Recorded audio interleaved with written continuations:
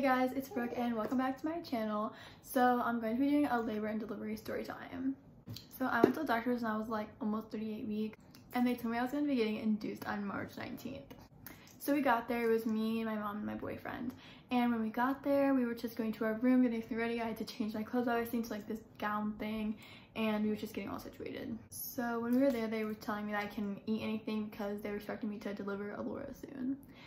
So we were literally there from 5 to 8 and at 8 o'clock when they started giving me these pills. They were talking to me, telling me that they're going to give me these pills and you could take them in your mouth. So I took them in my mouth and what they do is they soften your cervix so that it opens and you can get dilated. So I took a bunch of these pills and then every 2 hours you're supposed to take them. So from 8 to like 3:30 in the morning I was taking them and then they came in and they took a folly balloon, which is this it's like this thing that has a bowl and it's like these tubes and they basically put it in you and there's like a catheter attached so that you can dilate faster. It like they put it in you and they pump it up with this saline so that it gets big and then it will like keep on dropping and dropping so that your cervix will open. So they put that in at like 3:30 in the morning or so and I wasn't even feeling contractions. With those little tiny pills, the screen was saying I was having very small contractions. When they inserted the balloon, I was having more contractions, but they weren't painful, like I could deal with them. So it's probably like 5 in the morning at this time. So from 3:30 to 5, I was just sitting there like, okay, I'm having little contractions, like whatever.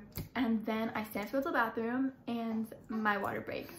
I thought that I peed myself, but I didn't. My water broke, and as soon as my water broke, a nurse, she just came in and it was like she was like already there, so she just helped me. She helped me clean everything. I went to the bathroom and the balloon that they put in me, it was supposed to drop when you're at a 3 or 4 or when your water breaks, and the balloon did not come out of me. So I was like, okay, like whatever. And they were telling me to tug on it to maybe pull it out, and it was not coming out. So like I was saying, I was in the bathroom, they told me to pull out the balloon, it wasn't coming out, and I was bleeding, and I didn't know if that was normal or not, but they were telling me it was normal and I thought there was maybe something wrong with me. But at that point the folly balloon should have fell out, and that means that I would have been giving birth very, very soon. So once my water broke, I was having horrible contractions. Like they started off like I said, like they were like really nothing. Then I could feel them, and then they were just really, really bad. And I forgot to mention, when they inserted the balloon into me, I was at a 1. Like I was barely dilated, I was at a 1. And then when my water broke, I was at a 3. So then from like 5:30ish to 9 o'clock, nobody came in the room, nobody checked me, like nurses weren't really in the room, but they were noticing that the balloon should have fell out because my contractions were getting more and more painful. And so then one of the nurses just decided to pull the balloon out, which hurt really, really bad, let me just say. And when she pulled that balloon out, my contractions were horrible, literally so bad.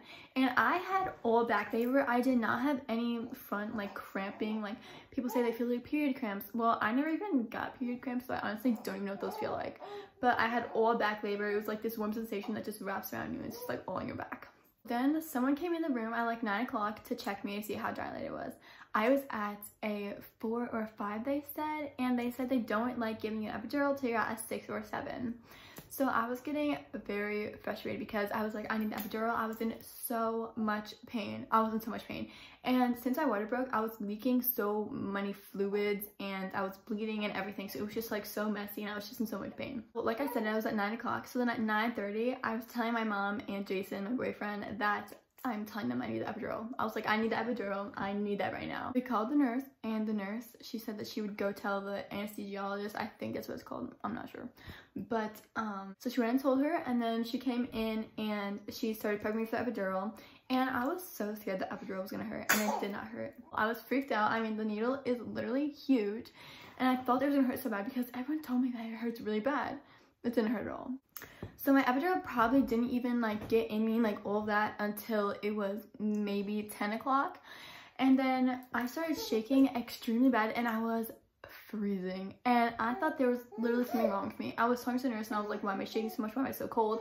She had to bring me blankets. I had like 3 blankets on me because I was freezing. And she said to me, don't control the shaking because if you do, then you'll have a horrible recovery. And I was like, okay.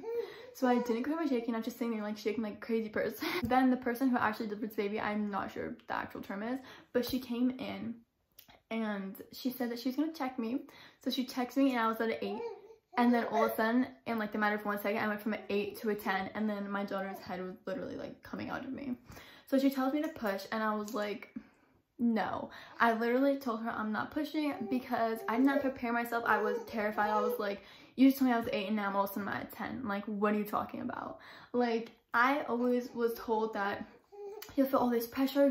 You'll know like you're ready to push, I was like, I'm not ready to push. Like, I am not ready to push at all. So probably within like 5 minutes after her telling me to push and I told her no, she got ready for I to deliver my child, and then more nurses were coming in and she told me to push, and I pushed one time, probably for not even a minute, and then Allura was born, and she was born at 11:56, and I would probably say that I had an easy labor just because I was only in active labor from like 5:30 to 11:56 when she was born. So it's like 6-7 hours I was in actual labor. But don't get me wrong, it is so painful. I also had a really easy delivery, and like I just said, I literally pushed one time and she was out. I pushed for literally not even a minute probably, and she was out. So it's like, that was good. I mean, I did tear. I had, I think they said a 2nd degree tear, which is the most common tear. But I'm pretty sure I only pushed one time for literally a minute because how small Allura is. I was expecting her to be like 6-7 pounds because see, I was a 7-pound baby. You could, like, my bump was not big at all. When I literally was going to give birth, it was not big at all. People literally, they saw me, they'd be like, oh, how many weeks are you? And I'm like, I'm 38 weeks because I gave birth at 38 weeks and 5 days. They're like, oh, you look like you're only like 30. And I'm like, yeah. But like, keep in mind, I'm not a big person and you shouldn't expect me to have a huge baby. She was only 4 pounds 15 ounces. I mean, she was almost 5 pounds. But so after I gave birth, I literally had my epidural for like almost 2 hours, and I was trying to get into the postpartum room, but I could not even get into that room until I was not numb. So we were waiting in the labor and delivery room for probably 2 more hours after I gave birth, just so I could not be numb anymore, so I could go to the bathroom, all of that, before I can even go to the postpartum recovery room. The postpartum room where I was actually really nice, and like I said, my mom and my boyfriend were there. So my boyfriend slept on this couching, my mom slept in this like chair recliner couch thing. And people tell you that postpartum recovery, like the day you have your baby, is hard, and it is, because I was literally in so much pain when my epidural wore off, just because like I just had a baby. I mean, they're coming in, they're pushing on your stomach, like making more blood come out, making sure your uterus is going back to normal.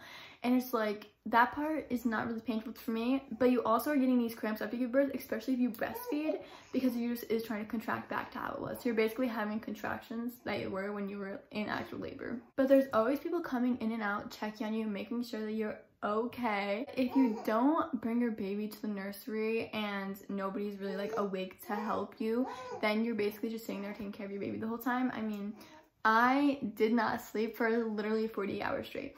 From the moment that I got to the hospital to the day after I delivered, I did not sleep at all. And it's like, I thought I was gonna hallucinate or something. But like I said, I had really easy, safe, and fast labor and delivery, and I'm really grateful for that, because I could not even imagine being in labor for 24 hours or longer.